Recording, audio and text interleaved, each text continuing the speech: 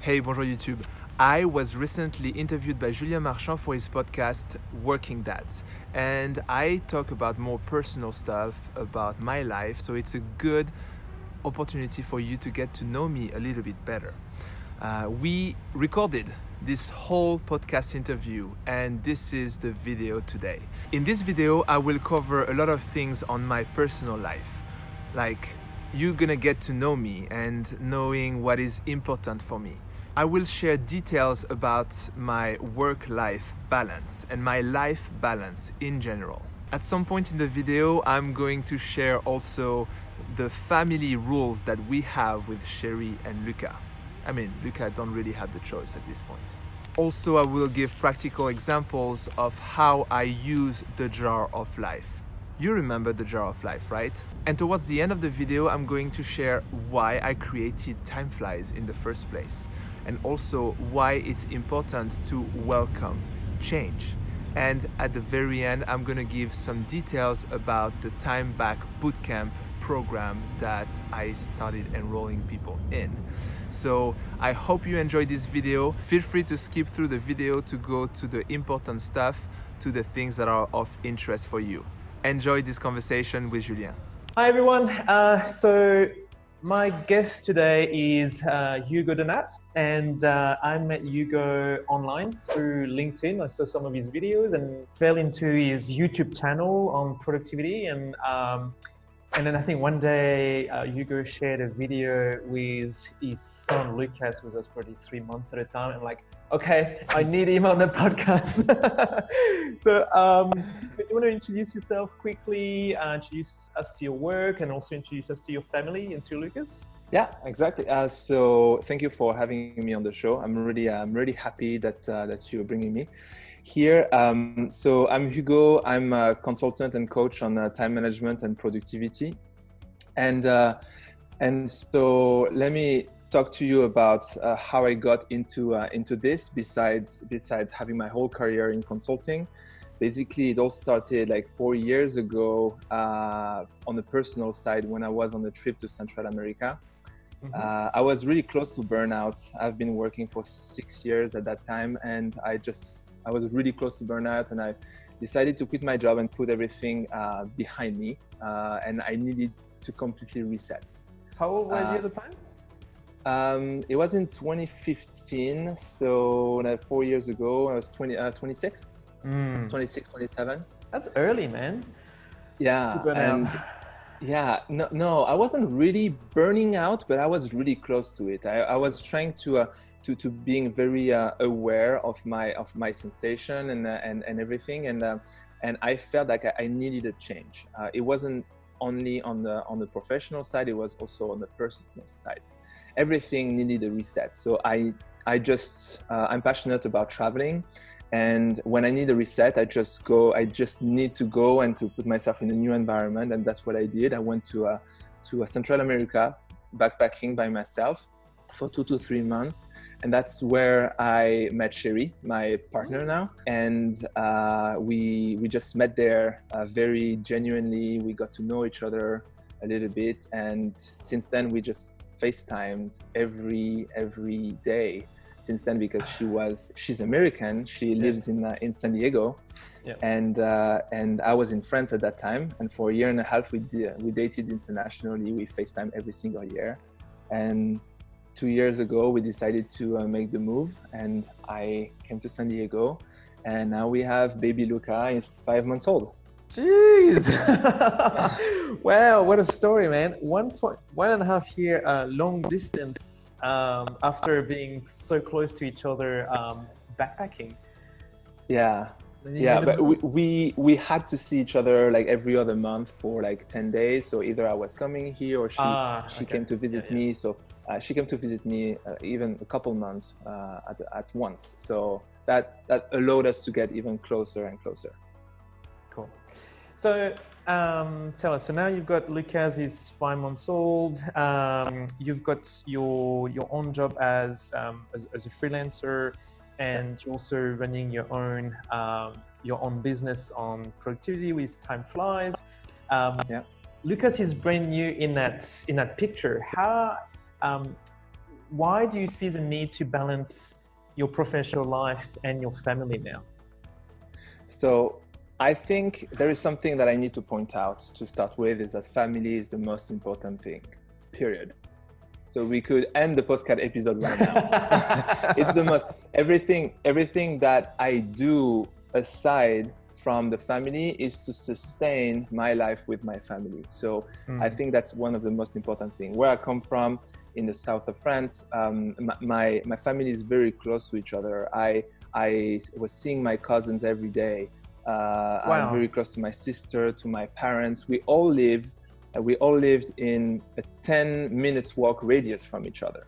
So I grew up in this kind of environment where family is very strong. So being a dad was a goal for in my life, and that was really important. So when Luca came into this world, then every priority that I had before kind of shifted.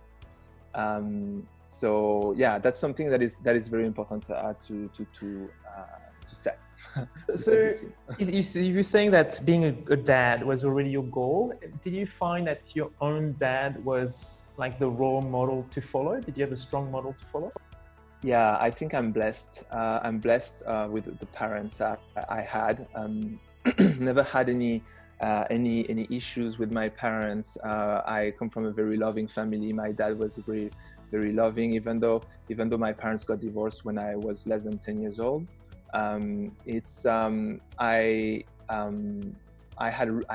still have very good relationship with both of my parents. So I can say that my dad has been a role model for me, yeah, for sure. Ah, awesome. And so this is like, what does your balance look like at the moment? Because do you work from home or do you go to the office? And I'm assuming Lucas is always home. I mean, that's all the assumption I put in my head. Yes, so I have to go to my clients almost every day, every work day. And I have my side business, my own business that I've been starting this past year. With that, YouTube channel is part of it, and we'll talk about it later. So I've been starting doing my YouTube channel like a year ago, where I've been setting myself a goal for 2019, uploading one video a week, every single week, on top of my regular job. Whoa, so that's 52 videos, man. And your video is well edited, like they're really good quality. I really like them. I always, like, with traveling, I was always editing my videos. So just on personal side. So I loved editing. So that's how I also got into YouTube. Yep. But yes, I set myself this amazing goal to put 52 videos the next year. And when I set a goal for myself, I'm very disciplined about it. So there was no way around that. So when Luca came into the picture, we got like some months to prepare. We knew it was coming around June. So it's not as if like it's coming like in a snapshot. So I had to plan to prepare my schedule around it to make sure that I have time for supporting Sherry, my partner, and Luca even before Luca gets here. So what I did, on top of my regular job, I planned some buffer in terms of number of videos, to make sure that I had 3 months of content already shot and half edited. Yeah, okay. That was a lot of hustle to actually get to this buffer, but that gave me so much flexibility. When Luca was here, I was able to take some time for him to support Sherry when she needed. And I imagine that parental leaves in the US is what, 6 months to 12 months, all paid by the government? Family leave, and you have actually 12 weeks paid 60% of your salary in the first year. So it's not that bad. But the thing is, Sherry not working while she like close to giving birth and after that, we could not sustain that 60% of my salary for the family. So I took 3 weeks, which is already kind of good, and try to be as flexible as possible, not to spend too much time on my videos, thanks to the buffer that I created. So you really put yourself into that position. And so what does your balance look like at the moment? do you look after him during the day, or do you have a nanny, or how does it work? So we don't have a nanny, and we are both entrepreneurs, my wife and I. So Sherry is a Pilates instructor, and she's working on growing her business, on her Pilates business, and she's taking care of Luca the whole day by herself while I'm at work. Okay. And me managing both jobs and her managing Luca and her business, so managing both jobs at the same time. So we kind of have our routine. I think routine is important, having a structure, and that's good because having a structure in our days as adults is very much aligned with the need of the baby needing a routine himself, right? So we are currently sleep training. So having him on the clock, and we're very blessed because he sleeps pretty good. So we put him to bed at 8 at night. He usually needs just one time support during the night, whether it's at 4 a.m. or 5-ish, and then he sleeps until like 7 in the morning. So we're pretty blessed. God. Yeah, that's amazing. And he starts taking good naps too, like 1 to 2 hours naps. But it's very recent. So is he on a baby bottle yet, or? She's breastfeeding. She's mostly breastfeeding, but we use bottles. We use bottles but with breast milk, in order for me to be able to take some shifts, because the first months were pretty tough for her. So I was trying to be as supportive as possible. Awesome. So yeah, to answer your question, I'm basically going to work. I'm leaving around 8 in the morning, and I'm back around 6. So she's the whole day with him. And usually what happens when I come back is basically she takes the baby and she gives him, as you can expect. So I've been with him the whole day. She has a little bit of help from her mom, from her sister, but she's mainly the main person that takes care of him. We don't have a nanny. So what is important for me when I go back is I could go back home and do some more work. There is always more work to be done. But it's important for me to kind of reset and to really focus on him and on my wife. So we have some kind of this rule where kind of the first hour when I go back from work, there is no phone, no technology, no social media, and it's just us. So whether it's just me and Luca, so that Sherry can do whatever she couldn't do this whole time, or she can actually take a nap. Sometimes she takes a nap at 6 p.m. because she's exhausted. She couldn't really take a nap during the day. Basically we have this kind of rule where we're just here for each other, and I try not to multitask. When he requires my attention, I'm not giving half of my attention. I'm giving my full attention and not trying to do too many things at the same time. Wow, that's pretty good for on the first baby and like so early on. So where do you get that advice from? I'm a self-learner, so I think I read a lot. I watch a lot of YouTube videos, and you know, when you're in this new environment, things that are completely new, you try to grab as many information as possible. So I can't say I had one resource, but I grab tips here and there. But I think it's for me, it's pretty common sense that technology, screens, and everything in this environment is not necessarily good and doesn't really help with human connection and quality time. And I can say something also is that we communicate a lot with Sherry, and in order to bring our relationship, not as parents but as lovers and partners, to the next level, we investigated the 5 languages of love. I don't know if you heard of it. So the 5 languages of love, and she's love languages. Yeah, that's how it is. Because I knew this in French before, and then and what is very important for her is quality time. That's one of the languages of love that is really important for her. So it was kind of common sense for us to have at least once a day quality time, with having half an hour without screen and just us. And we brought this to the next level a few weeks ago when we decided, that was actually Sherry's idea, because we work so much, work day and the weekend, and we said, okay, Saturday now is family time. We're not allowed to work. Because as a Pilates instructor, she will be working a lot on weekends. Yeah, she would take clients on weekends, or she would work on her social media on her social presence, or update her website, or prepare some training videos. And I have also my videos that I need to create, or I'm currently preparing my online training.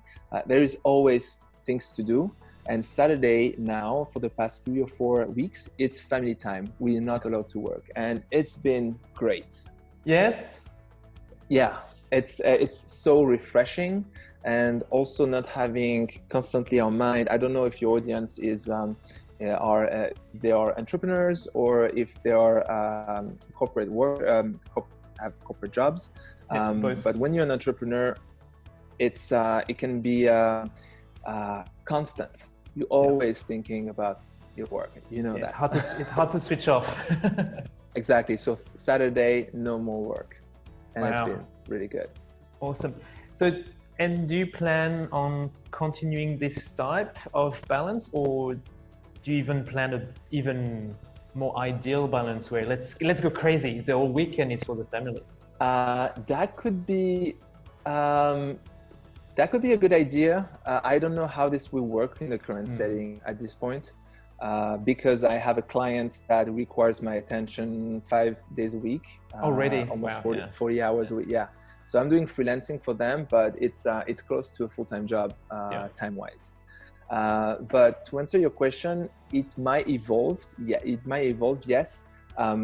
Because balance is constantly changing, it's constantly evolving, right? Yes. So I like to use the analogy of the life of jar. I don't know if the jar of life, not the life of jar. I'm always like confusing word, like switching words. So the jar of life is, I don't know if you've seen this video, and I actually remade a video on my YouTube channel to explain what the jar of life is. It's basically, you have a jar where you put rocks in there. So you have the big rocks that represent the family, what is truly important for you that money cannot buy. Whether it's family, whether it's your passion, whether it's everything that money cannot buy. Then what is it for you? What are those big rocks for you? It's family, sustaining our life with having a current income with my freelance job, and my side business.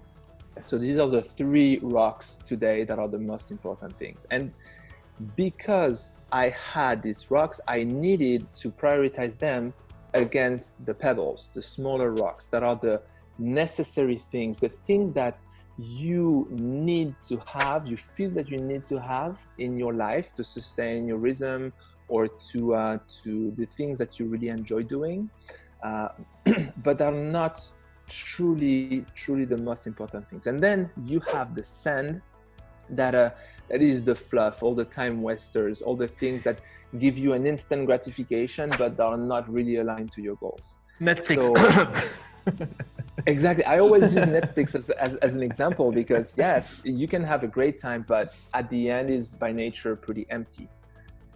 So the thing is with the jar of life is, if you start putting the sand first, you don't have any more room for pebbles or for the rocks, and you end up having a rock outside of the jar, and you don't know what to do with it, and you prioritize everything else before what is truly important. And that's what a lot of people do unconsciously.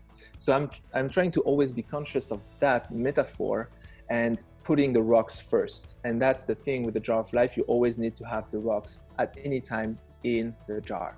So that's something you do weekly, because you're doing categorizations of task and activity, and then you plan when to do them. I mean, that's what that metaphor is. So do you do it like on a monthly basis, or are you now trained that you actually do it naturally all the time? Now I feel like I'm doing it naturally all the time, but I'm mostly at every life-changing events. Like really, when you have something like really something shifting in your life, it doesn't have to be like a baby or something as big as this. But when you feel like you are kind of uncomfortable and you feel like you're not in control and you don't have enough time, then it's time to reprioritizing. I have pretty strong opinion about people saying they don't have enough time. I don't believe that at all. And that's one of my main message on my YouTube channel and in my work is that you don't have time, you make time. Yes. Everything is about priorities. When people say they don't have time to see you, it's just that you're not high enough in the priority list. And that's fine. And that's fine, right? Conscious of it. Yeah, that's fine. There is no judgment about that. But when you look at yourself and your time, you have time. It's just put the things in the right order. And my big rocks, I put them first. And then a lot of my friends I used to spend a lot of time with, they've been naturally deprioritized because of the baby. And I'm fine with that. And they're fine with that too. We spend less time with each other. I used to go have a drink on a weekly basis with them. Now it's once a month or maybe once every other month because I have other priorities, and having my big rocks in the jar is what makes me happy. Awesome. I like what you say. I don't believe that when people say they don't have time, it's about having the right priorities. Yeah.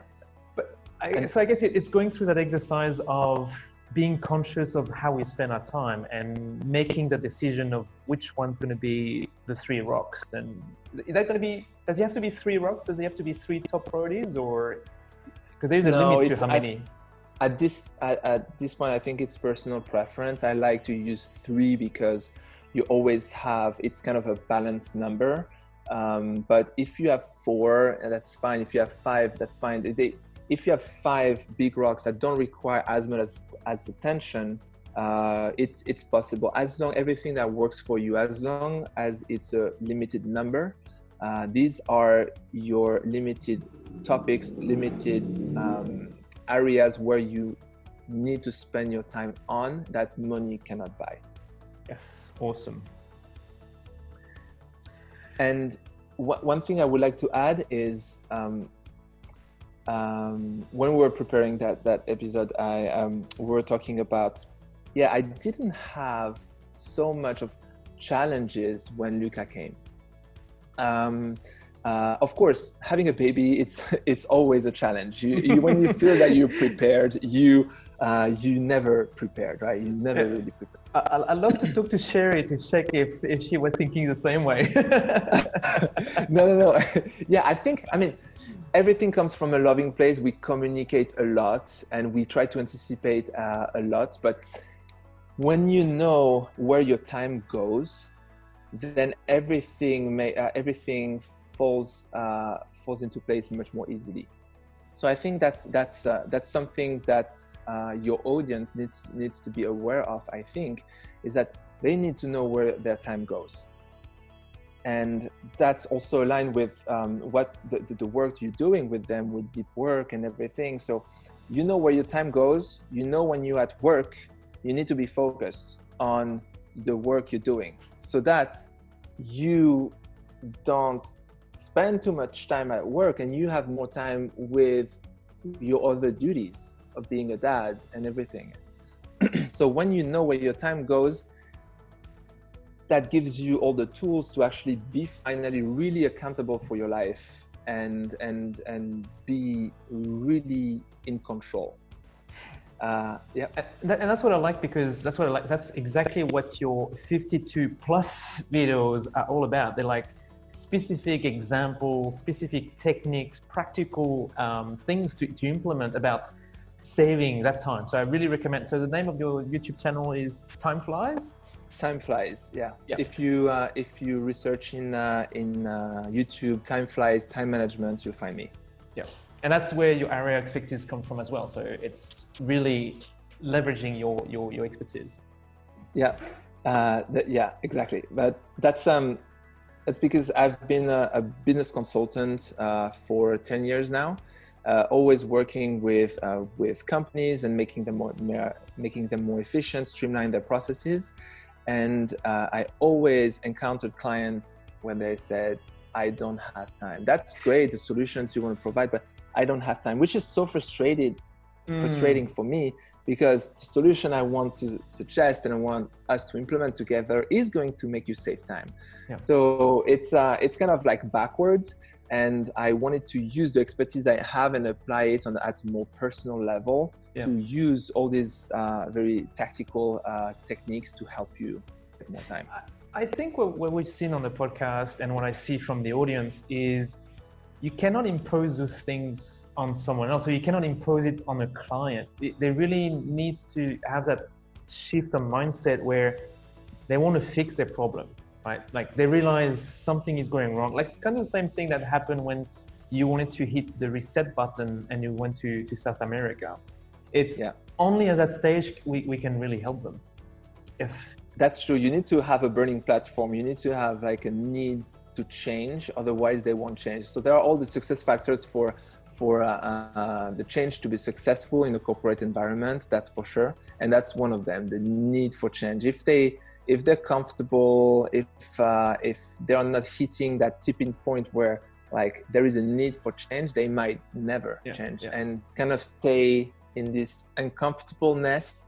But you know, when you have a small rock or a small stone in your shoes, you can walk with it. But when you're asked to run a marathon, you need some change. You need to remove it from your shoe. And I think that's what I'm trying to do with the podcast as well, is by hearing the stories of other dads that went through it, that you realize that there is a need for change. Recently interviewed a successful entrepreneur who is in his second family. So he's in his 50s, and he's a consultant to other entrepreneurs now. And it's this time around, helped by his wife to give the sources. He realized that by working less, by giving less time to his clients, he was actually bringing them more value because he was focusing on what really matters. And at the same time, he was available for he's 5 months old. He's got a 5 months old as well. And we were both discussing that it sounds so counterintuitive, right? That you're going to spend less time at work, but you're going to be delivering more value. And you can it's only through listening to stories like that you can start deciding to make the change, that there is something else. There is another system in place. There is something else than trying to spend as many hours as possible on the job. And that's exactly what I teach to my students or to my client on a one-to-one basis and student on my online training. It's that productivity, we feel like being productive is always getting more done. And I think that's a misconception about productivity. Being productive is working on the right things and getting the right things done. And that's aligned to the Pareto rule, the 80-20 rule.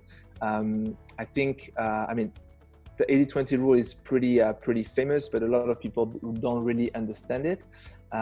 It's 20% of your effort will drive 80% of your results. So a lot of people say, oh, okay, it's great. That sounds great. And I kind of agree with that. But knowledge is not enough. Knowing that rule is not enough. You need to apply it. So look at everything that you do and try to identify these 20% of your to-do list that will drive 80% of the result. And that's a rule that is scientifically proven. Yes. Like when you look at it, and that's in everyday life, like 80% of the time you're using 20% of the apps on your smartphone when you think about it. Yeah. 80% of the time you are wearing just 20% of your wardrobe, because there are so many there is so many clothes that you have in your wardrobe that you never actually really use or wear, and you always constantly reusing and re-wearing the same, and there are so many other examples that you can apply the 80-20 rule to. And I think and most of us are familiar with the 80-20 rule, and sometimes the issue is in realizing that sometimes the activities that make more outputs, they change all the times, and so we rely on our I don't know, maybe we did an assessment a year ago on what were the key activities to focus on, but now the landscape has changed, but we're still driven by habits basically, and we haven't re-challenged or reassessed those activities. So so you say you do this type of reassessment when you have big life events. Do you recommend other ways or other times to reassess your items for the Pareto rule? I don't have any rule of thumb of how many times you need to assess, but I really agree with you. Whenever your role is changing or your environment is changing, you need to be able to welcome change. And when you welcome change, you need to reassess the priorities constantly. Yes. There is something that is that is the enemy of performance, is always the constant thinking of we've always worked that way, right? And yeah, that right. Yeah, I can see it on your smile. You hear it all the time, and I hear it all the time too. So whenever I hear that, we've always worked that way, that's the answer when I ask, why are you doing this? Then behind there is always inefficiencies, and there is always room for finding more productivity behind. So yeah, you always need to be able to change. And I think there is a great book about change management that I really recommend. It's very easy. I like easy books. I don't like reading. I always have Audible account. You don't like reading? Oh, wow, because you do so many book recommendations. Okay. Yeah, Audible is like, I love Audible. So I actually only the simple books I'm reading them. So it's Who Moved My Cheese? I never heard. I heard about it, but never read it. No, I heard about it, but never read it. It's a very simple book.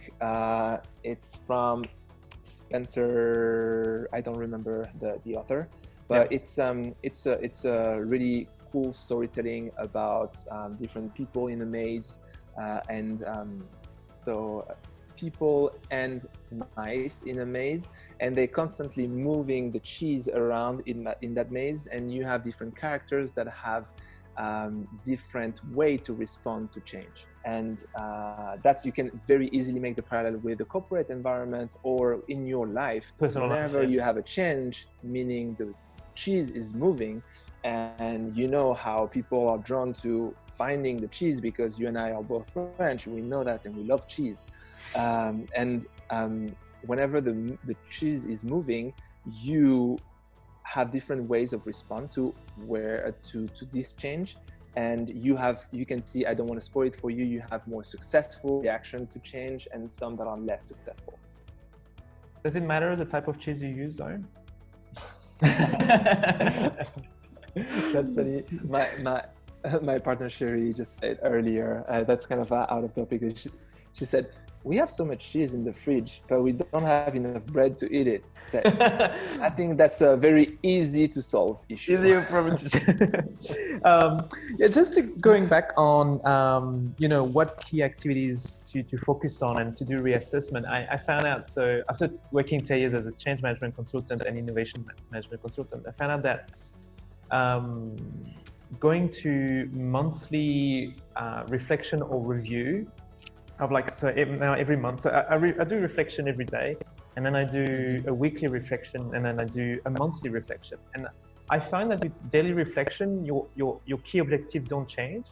So every month I've got a set date where I go, okay, this is a time where I reassess my goal and objective for the quarter, and I see how am I doing on this. And I know it sounds very anal, but it really, really, really, I do agree with the comment that you made at the beginning, that routine is really important for us. It's important for kids, but it's also important for us because it requires less wasting of time and waste for our brain to think about what we're going to be doing. If we know that, for me, it's always the 28th of the month. I know that on the 28th of the month, I'm going to be reassessed. So that really helped me to do that.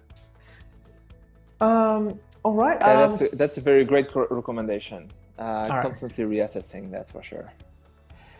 So we're about to get near to the end, and you hinted at the two things that you do. You do one-on-ones with your clients, so they're corporate clients, but do you also do personal clients as well?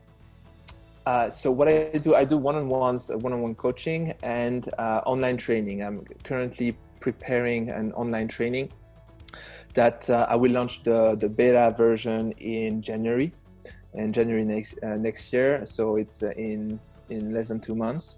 So I can talk through that a little bit if you want to. Yeah, go for it. Yeah, that's what I want to hear from. Yeah, so basically it's a program that I designed from using some proven methodology that I've been using as a Lean Six Sigma black belt in corporate environment, designed to help overwhelmed professionals that are working too much, that are working 50 to 60 hours a week, and they don't know how to be more productive in their work life or also in their personal life, in order to spend more time with their kids, in order to spend more time on their passion, in order to spend more time on whatever is important for them, or just taking care of them. So this program is designed, it's an 8 weeks program. Mm-hmm. It's designed to help you go from 50 to 60 hours a week to 40 hours a week or less, depending on your ability and your flexibility in your corporate job, mm-hmm. So that you can save 10 to 20 hours a week for everything that is important to you. So at the end of the year, it's 1,000 hours that you save, Jeez, yeah. which is a whole month back of your time in a year. And so being more imagine what you can with do the kids, yeah. on whatever is important for you. It's not necessarily designed for parents, but also for people that do not necessarily have kids and that want to just start a side business, and they want to carve out 10 to 20 hours a week in order to work on their side business, to leave their corporate job. That's also designed for that. So I'm really excited about this program. Cool. I put my whole heart into it, and I'm excited to launch it in January. Are they going to be video based? You're going to do video conf call as well? There's going to be, content on the video, audios, also some slides, PowerPoint slides, and assessment exercise and group coaching to help. I'm working also on some bonus to have some one-on-one. Perfect. Cool. That's a really good combo. Cool. Excellent. So where can we find you? We said the Timeflies YouTube channel. Where else? Yeah. So you can find me on my website. It's www.timeflies.us or on my YouTube channel, Timeflies Time Management. Just search that in the YouTube search bar. And I'm also pretty active on LinkedIn, Hugo Donat, and on Instagram, Hugo Timeflies. So excellent. Choose any of these, and I'm pretty excited about the YouTube channel almost hitting 1,000 subscribers. So good job. That's gonna come in the next. Yeah, so come and watch some of my videos. Some of the things that we covered today, I cover them in some of the videos. Yeah, I really recommend that YouTube channel. It's really, really nice done, and you get to see Lucas from time to time. Yeah, that's true. He's my assistant. All right. Well, thank you so much for your time, Hugo. Thank you, Julien. That was a real pleasure. Merci beaucoup. De rien.